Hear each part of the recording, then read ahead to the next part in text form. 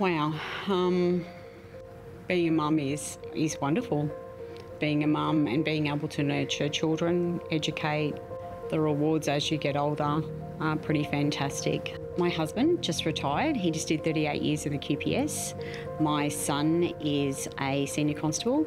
My daughter-in-law is also a police officer. My stepson is at Police Link. My second daughter works for Queensland Ambulance, and her partner is also a critical care paramedic. So I've got Louie.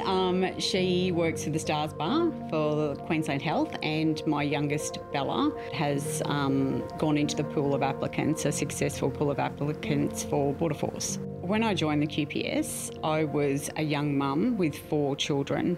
I'm so glad that I believed in myself and I got through the training, and I am here 18 years later. I had 3 girlfriends that had joined the QPS and wasn't really happy with what I was doing at that time, so I decided to give it a go. I think the challenges mainly were, can I do this?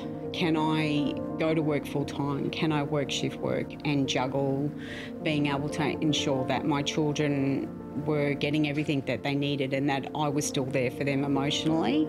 I felt supported in the workplace, and if I was experiencing any difficulties initially with trying to figure out shifts, work was always accommodating. When you're dealing with young people, I'm always mindful, what would I be thinking as a mum if my child was in this position? So I think that as much as you're dealing with them and they might have committed offences, at the same time they're young, vulnerable people. Being a mum in the QPS, it has been challenging, but it's also been very rewarding. What I love also about it is it gives you job security. You know, there's so many benefits to joining the QPS.